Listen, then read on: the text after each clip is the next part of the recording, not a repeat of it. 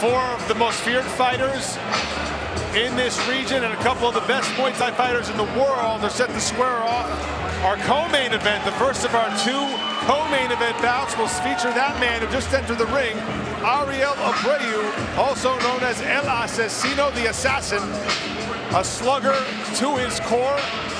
He will take to the ring against the man stepping over the top rope, leaping over the top rope right now in Troy Trouble Jones, out of Minnesota Martial Arts Academy in Brooklyn Center, Minnesota.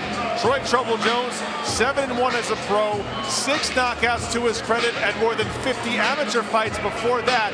So a seasoned fighter in Troy Jones going up against another guy with a lot of experience and a guy who likes to brawl in Ariel Abreu. Yeah, that 50-3 amateur record from Troy Trouble Jones is really, in my opinion, the telling stat in this fight.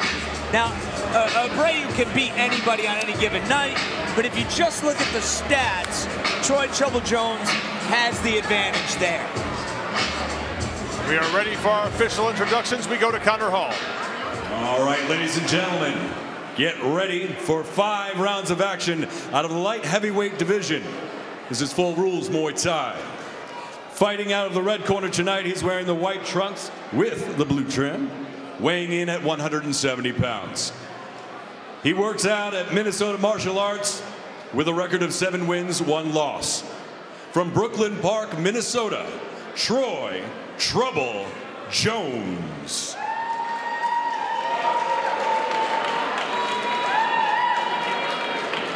And fighting out of the blue corner in our co-main event tonight, he is rocking the yellow trunks, weighing in at 171 pounds. He represents Camp Undefeated with a very much undefeated record with 4 wins and 0 losses. From right here in New York City, give a warm welcome to Ariel El Asesino Abreu.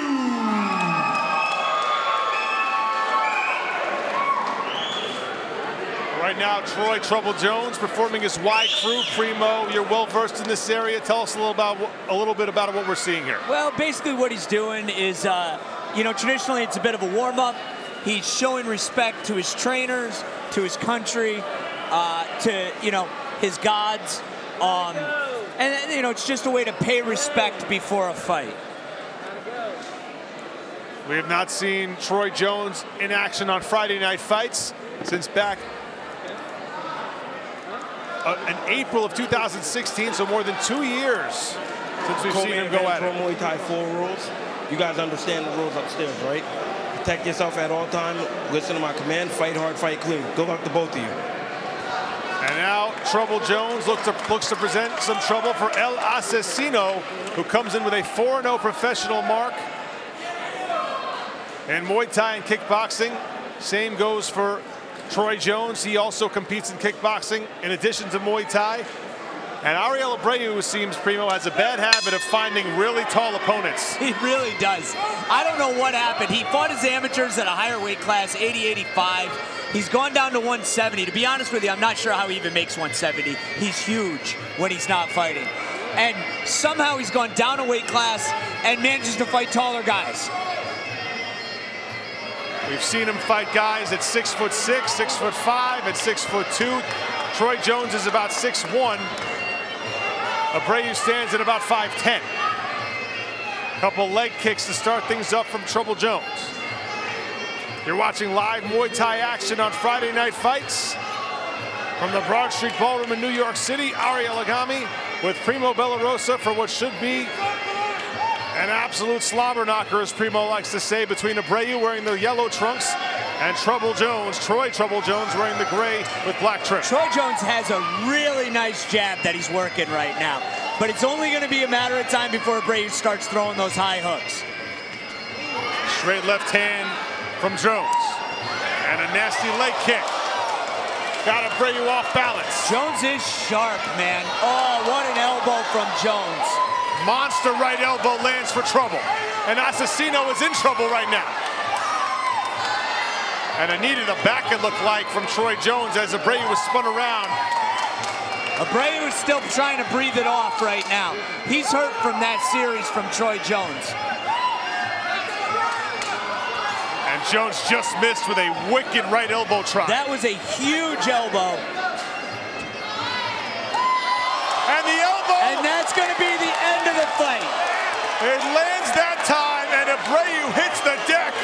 A first-round knockout for Troy Trouble Jones. My goodness.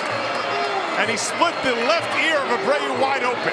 He was throwing those elbows from the upper deck. And finally, Abreu's penchant for locking up with taller opponents catches up with him. We're going to take another look at that vicious exchange with Jones slicing down like a guillotine, Primo, with that right elbow. There was a sneaky little elbow there, followed by an elbow, and man, he hit that hard. Right to the jaw of El Watch, he throws a left up elbow to start the series. Right there, then the knee, and then that is the end of it. Right on the corner of the jaw, Primo. Very sensitive spot, and Abreu thankfully up on a stool now, being checked out by our ringside physicians, Dr. Stephen Heller and Dr. Rufus Sadler. And Abreu fully conscious now. Actually has a cut on over his left eye in addition to on his left ear. That's how crazy that elbow was from Troy Jones. I've seen elbows literally cut someone's ear in half before. And Jones wasn't that far from doing that just there on Abreu, who takes his first loss as a professional. I spoke to Abreu's trainer, Laszlo Uve, yesterday at the weigh-in from Camp Undefeated, and he said, listen, this fight's not going 5 rounds. I don't know who's going to win, but it's not going 5 rounds. And Troy Jones makes those words come true as he hugs Abreu in the ring. That was just a vicious onslaught. With two fighters like Jones and Abreu, somebody's going down. Tonight it was Abreu. What a fight from Troy Jones. It doesn't take long for Trouble to dispense with El Asesino. Feeling nice and loose in the ring. He'll take the victory back to Minnesota Martial Arts Academy.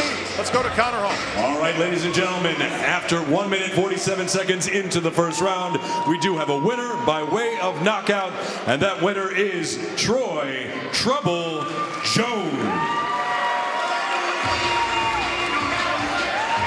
And the great sportsmanship, as usual, Primo. Great respect shown by the winner and the loser of this fight, Troy Trouble Jones. We didn't get to see the entire repertoire, but obviously a talented fighter. Yeah, very talented fighter. I hope to see him back on Friday Night Fights. Exciting fighter to watch. Ariel Abreu smiling for the camera afterwards. He's back feeling good. I can't wait to see Abreu fight again. And we know Abreu, he's tough as nails. He's taken a lot of punishment over the years. Right there, just a little bit more of a sharper opponent in the ring through this evening, I would say. I think it was obviously a jump up in competition. Hindsight being 20/20, it might have been a little too much of a jump up, but you never know until you fight. As we roll on,